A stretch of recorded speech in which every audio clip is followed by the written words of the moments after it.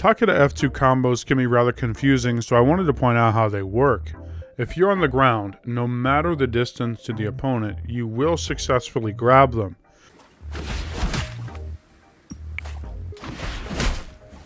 This also applies to downed targets. But this is not the case in the air, specifically when you're close to the target.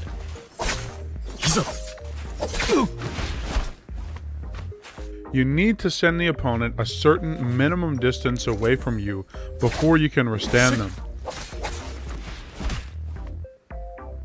This is the most important part of the combo, and I forgot to mention it.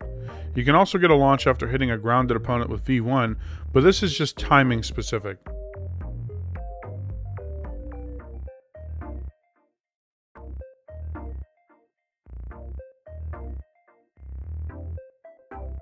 Thanks for watching. I hope you learned something, and I'll see you in the next one.